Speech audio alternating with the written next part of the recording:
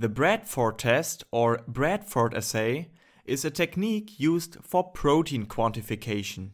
It is one among many colorimetric assays used to determine the total protein concentration in a solution. The Bradford method is based on a dye named Coomassie Brilliant Blue. In an acidic solution, this reagent is protonated and has a reddish or brownish color. In the presence of protein, Coomassie Brilliant Blue stably binds to them. The dye-protein complex quickly takes a blue color. Required for this reaction is an acidic environment. The complex formation results in a shifted absorption maximum of the dye. The protein solution can be measured in a spectrophotometer at 595 nanometers. In the absence of protein, there is no change in color. The absorption maximum does not shift.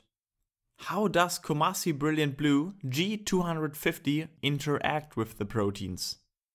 This is Coomassie Brilliant Blue in an acidic environment. In the presence of protein, the reagent disrupts the protein structure. That exposes the amino acid side chains. The sulfonic acid groups of the dye interact with the positive amino groups of the protein found in basic amino acid residues present in lysine, arginine, and histidine.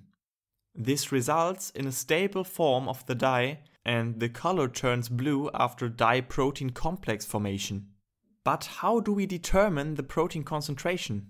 The spectrophotometer measures the optical density at 595 nanometers. First, the pure solution without any protein content is measured. To calculate the protein concentration of an unknown sample, we need a reference solution where the protein concentration is already known. This is classified as the standard. In most cases, the protein BSA is used for this. Different dilutions of this standard are made. The optical density is measured for 1 microgram per microliter and higher concentrations such as 2 and 4 microgram per microliter.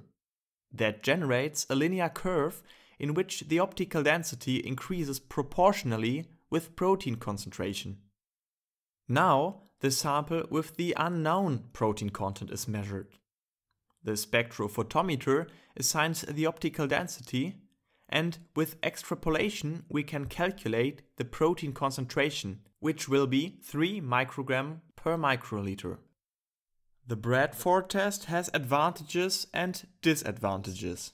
One advantage is that the Coomassie dye interacts quickly with the proteins. The assay can determine protein concentrations in a very short time. It is also easy to use since it just requires the Bradford reagent and a spectrophotometer. The assay can be performed at room temperature. In comparison to other protein quantification techniques, the Bradford method is extremely sensitive. It can even detect protein concentrations of 1 microgram per milliliter. One of the disadvantages is interference with detergents such as SDS. Since the Coomassie dye reacts mainly with the basic amino acids, the assay faces another limitation. It is dependent on the protein's amino acid composition. The Bradford assay is just one among many protein quantification techniques. Make sure to subscribe and take a look at the channel for more scientific videos. Thanks for watching.